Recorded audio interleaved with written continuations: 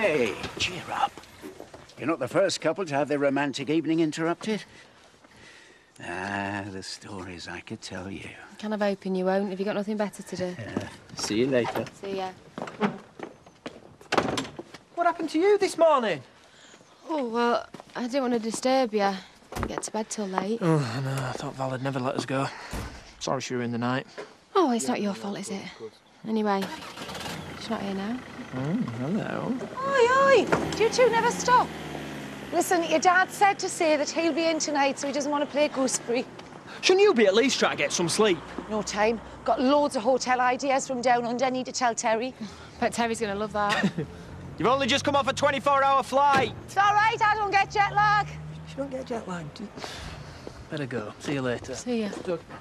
Okay, bye. Does she never do any work? Aye. When she can keep her hands off him. Lucky man.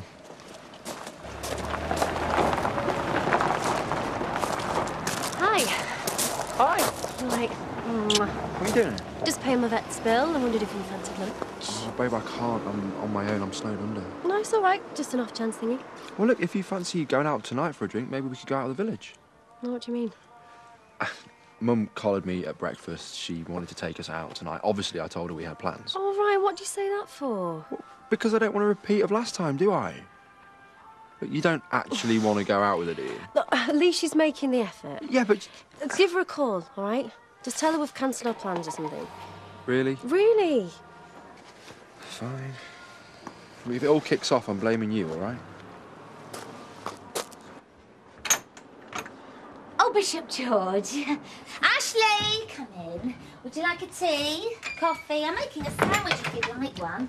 Tea will be fine, thanks. Right, well, I'll put the kettle on. George, I take it Sally's not here. Obviously, it's her situation I've come to discuss. She's at marriage counselling. Oh, good.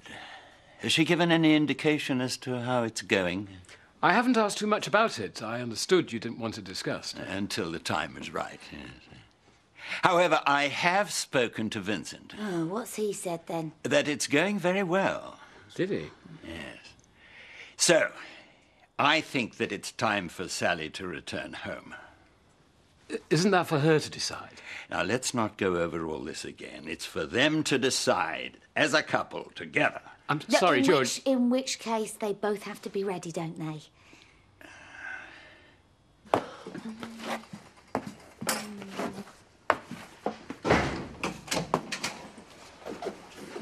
Well? What? Don't play games. Have you got the money? You have the money by tonight. Thanks. Debbie's upstairs getting Sarah washed if you were staying for dinner. No, Tar. You've not got much time left with her. I'd only be in the way. Oh, please. We've made our decision. Let's not, eh?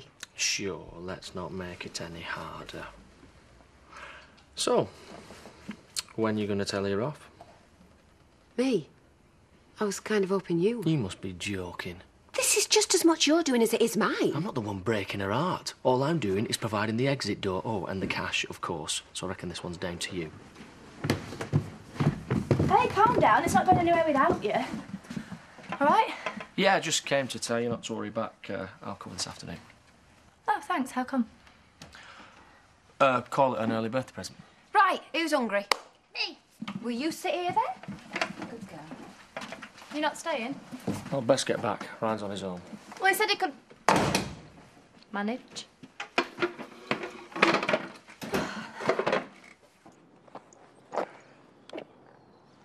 Hello.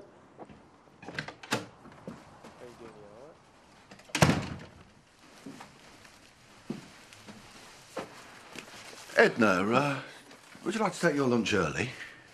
Do you think you can spare me?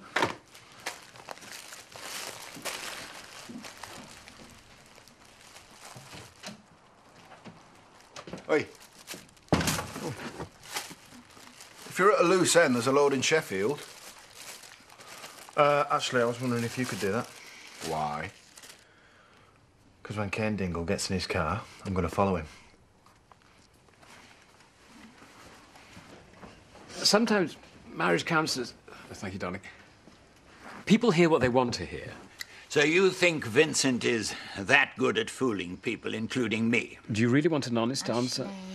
Once again, you're allowing your personal animosity to get in the way. No, it's not that. It's just, do you think it's worth taking the risk? The risk? Where's the risk in a husband and wife resolving their problems together? So do you expect me to throw Sally out? No, but I would like you to consider the bigger picture. All right, George, but what do you actually want us to do? Well, firstly, to realise that Sally staying much longer is not good for anyone. Not for her, not for Vincent. Nor indeed the church's public image, as you've often pointed out. There is something to be said for it, yes. The church is supposed to stand for certain principles, as you know, and that's despite your, shall we say, penchant for defying them. So, what I'd like you to do is this. I'd like you to talk to Sally. Make her see that it is time to move forward. And if she won't accept that, I'd like you to call me, and then we will decide together what best to do. You've got to let this go. It's over. For you, maybe. Just because he's got to pick up some money doesn't mean that... 20 grand, Jimmy. And he's going to get it today. All right, what are you going to do? Mug him on his way home? I'm going to follow him, find out where he's hiding it, and then just play it by ear. Carl, you've got to start focusing on what's important. When Kane first came back, you thought this was important. Yeah, well, things change. Yeah, you took the easy way out. All right, so I'm a coward now, am I? Excuse me? It's not my obsessions putting people we care about in danger.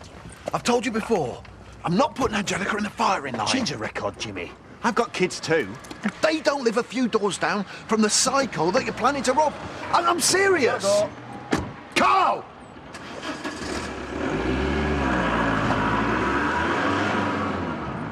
I mean, finding out about it in a letter. A letter? Oh, the personal touch, was it? Yeah. Well, it could have been worse, couldn't it? Could have had the chap she actually slept with coming round to your house and telling you. Oh, yeah, mate, I'm sorry. Yeah. Well, Would anyone like to tell me what's wrong with this picture? What do you... Oh, yeah, I'm the one who's getting divorced. I'm sorry. I completely lost focus then. What I meant to say was, there's always an upside. Yeah? Yeah. And I know it's horrible and everything, but, you know, once you sign the papers, then you'll be able to move on, won't you? Marlon, Donna phoned. I am so sorry. You are? Well, of course I am. Well, that's very... So, forgive me, weren't you the one who went down there and told her to get on with proceedings? Yes, I know, but, well, it's all brought it home to me. I won't be your mother-in-law anymore. Bob? See? Upside. I knew there'd be one. Donna's divorcing Marlon. Oh, no. Really? And she's found somebody else. Blimey. She don't let the grass grow, does she? It's been the best part of a year. I know, you're right. Just seems such a shame, that's all. Well, let's hope it's all quick and painless, eh? Hunky monster of a policeman.